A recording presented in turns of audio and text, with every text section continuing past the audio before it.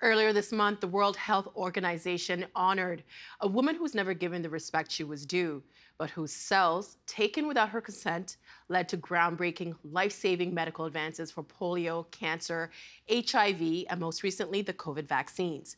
Her name was Henrietta Lacks. She was a Black woman dying of cancer in 1950s America, and her legacy is hard to overstate. With us now for more in Baltimore, Maryland, her great-granddaughter, Victoria Baptiste. She is a nurse specializing in diabetic care and part of HeLa 100, the Henrietta Lacks Initiative, her family's year-long outreach and education campaign. It's an honor to meet you. Thank you so much for being on the show. Thank you for having me. And I recognize that for us, a lot of this information is new, but I also recognize that this is a painful experience for your family. And I just wanted to acknowledge that. Just to take us back to the beginning, how did your great-grandmother's cancer cells make it to labs around the world years after she had died? So it's a bit of a mystery to most people how her cells have been able to live, so long outside of her body. Even here we are, some 70 years later.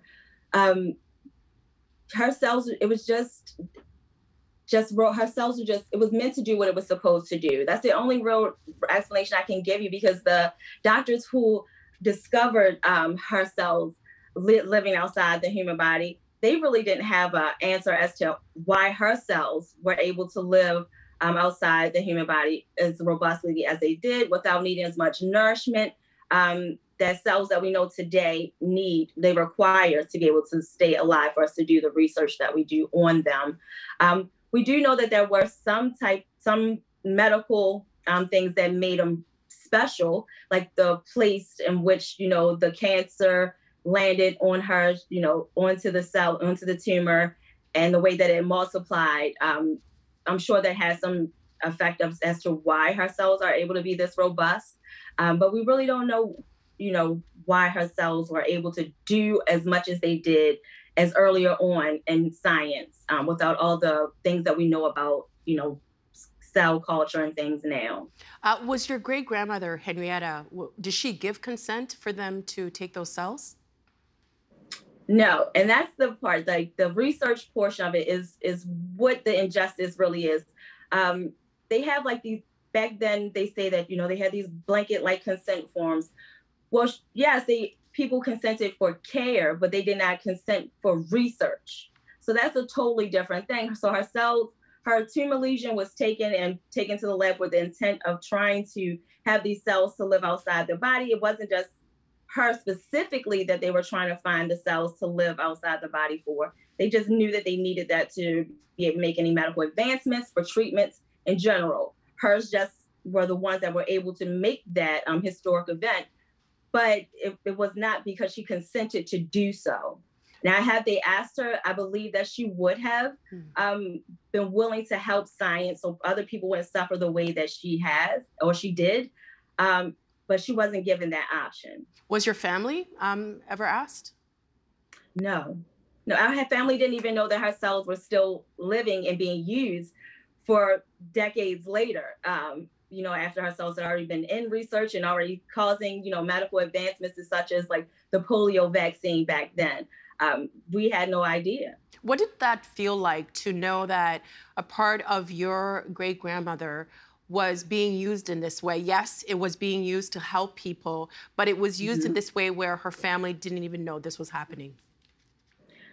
That type of unethical type of way of procuring her cells was what the issue was.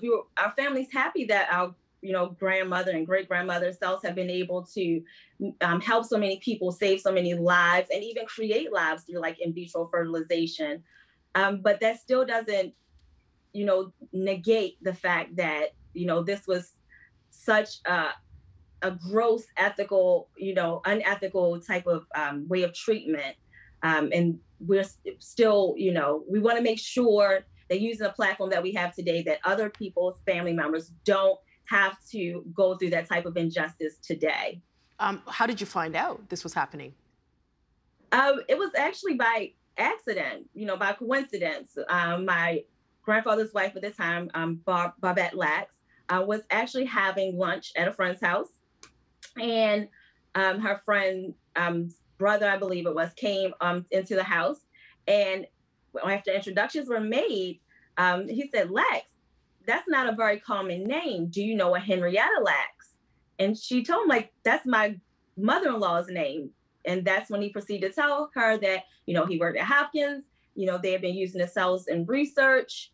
And that was like the first really official way by, us knowing that Hopkins was using her cells in research at that time. Later on, there would be, Rolling Stone articles and things that told us that the cells were being used, but no one ever came to the family and told them that, hey, we have these cells, we're using them, for research. They never asked for permission or consent. We definitely found out by accident.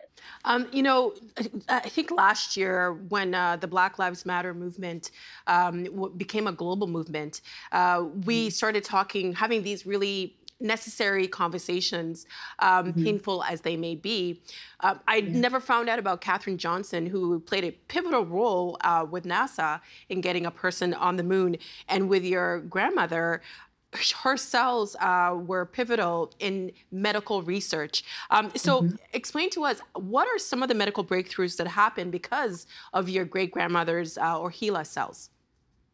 Well, first, I wanted to just mention, since you mentioned outer space, her cells actually did go into outer space to test what 0-degree gravity would do for human cells. But recently, well, let's start back at the beginning. Her cells were made it possible for polio vaccinations, again, for in vitro fertilization, for a lot of our insulin that we have now for diabetic patients, for as recently as the HPV vaccine and the COVID-19 vaccines are just a few of the medical advancements that have been able to be because of her cells.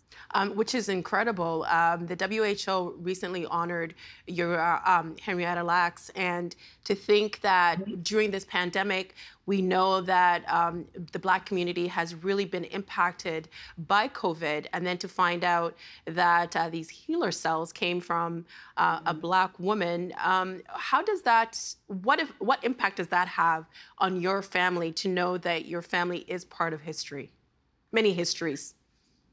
For our family, it just solidifies. Yes, my great grandmother did we just were able to get an award on her behalf. It was from the WHO. It was the Directors General Award, which had never been given to anybody, especially somebody, that had already passed away, that's been able to create these medical advancements.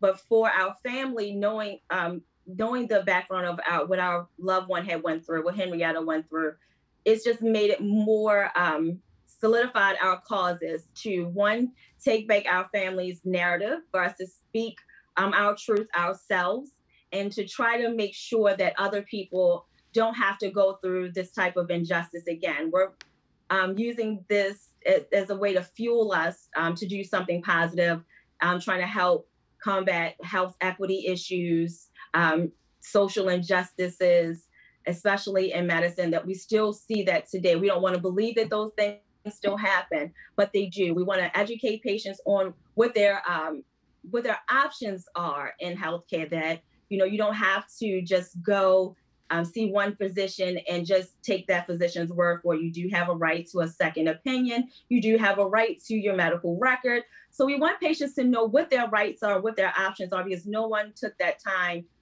to have those conversations with our loved one, with Henrietta, back then. Our family is also partnering up with people like, with companies like the WHO and our sisters out here fighting cancer. We just had some meetings with a few of the first ladies of Nigeria, because our family is really passionate about trying to eliminate cervical cancer, because we know that it is possible if we can, get more education out there about HPV and how important it is to be vaccinated, not just for young women, but also for young men. We can we can eradicate cervical cancer that way. So the injustice that happened to our loved one is just, helping us to fuel some positivity so we can ensure that these type of injustices don't continue on in our time. And I should just mention that Henrietta died from cervical cancer. So in a way, it's a full circle moment. And her cells, as we mentioned, they weren't just shared, they were actually sold. Do you know how much profit they have generated? I don't think anybody can tell you exact numbers, but I will tell you that a multi-billion-dollar industry was cultivated from her cells. You know, we have big pharma and all that good stuff that came about because of her cells, because of the research they were able to do and the advancements they were able to create from using her cells. So I know upwards of billions and billions of dollars. Well, I know that in the UK, there's a statue that was done in honor of her and the honor from the WHO. But a lot of people have said, you know, have asked this question, why hasn't your family received financial restitution, or have you? Our family definitely has not received any financial restitution. Why? There are a plethora of reasons why, but I think that's more of a question that we need to ask the companies that have been able to monetarily benefit from our loved ones' cells over these, you know, over these 70 some years, as to why the family hasn't been compensated, because we don't know why. You know, we don't, there hasn't been any offering of anything or having conversations as to, oh, we know that we've made these, you know, this type of money off of your loved one's cell. What can we do? We haven't had any of those type of conversations. So why is a good question. And we would like to know the answer to that as well. Well, to prevent this from happening to someone else, have laws or ethics changed so this doesn't happen again? Some things are like, again, our family is trying to reclaim our story, our narrative. And part of that is so that we can help people so that they won't go through these things that we went through. We have the Henrietta Lacks Enhancing Cancer Research Act to the study that was funded by the government, clinical trials, including the NIH. It's a long overdue step towards diversifying clinical trials. That's one of the things that has changed that we've been able to do with that Henrietta Lacks Enhancing Cancer Research Act. We know that we need more representation for people of color in research because we are predisposed to certain things that other ethnicities are not. So if we're not represented in these clinical trials, we can't have that type of medication that's geared specifically to us.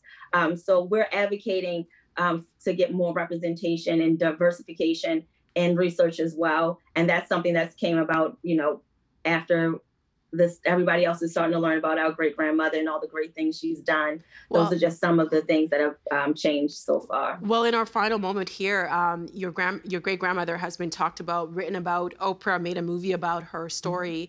But what was she really like, as you have been told?